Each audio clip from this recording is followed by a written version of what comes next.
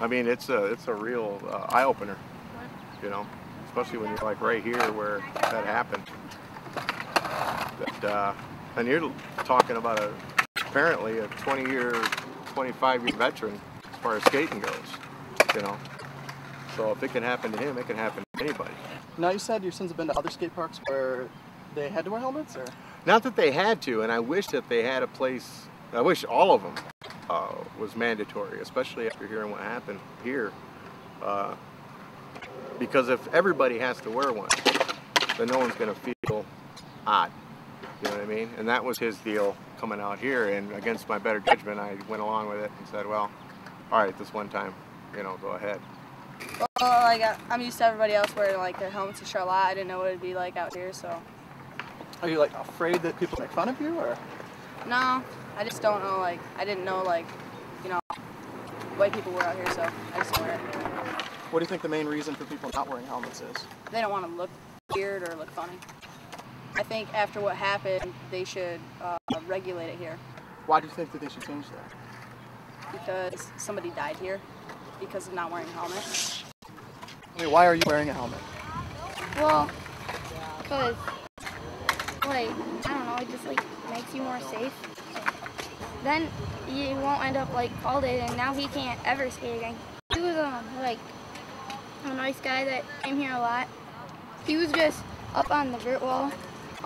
So he stalls on it, like a 50-50 stall, and then comes down a lot. And he was doing that, and there was a kid that was coming up it, so he always jumps off so he doesn't run into the kid. Like, he dives over them sometimes, but they ran into each other, and he fell back and hit his head and started, like, coughing up blood. Do you think if he had been wearing a helmet, it would have made a difference?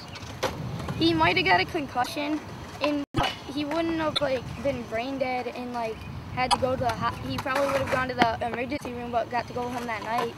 I think it's a good idea to wear a helmet, and my parents make me. And, but I mean, I probably would if I didn't have to, like, most of the time. I don't know, it's just, like, you could, like, keep you way more safe than if you aren't wearing a helmet. And, because if you, like, fell back and hit your head like Paul did, then you could die. A lot of the time we're the only ones, and it's just, like, I think we're probably, like, the smartest ones here if we're the only ones that are wearing them, so. Like, more than half, actually all the other skate parks I've been to, they require it except for one.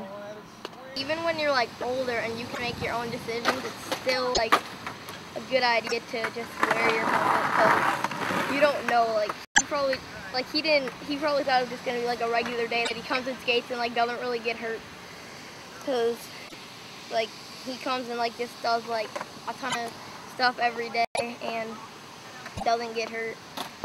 So he probably just thought it was going to be another one of those days until he got hit.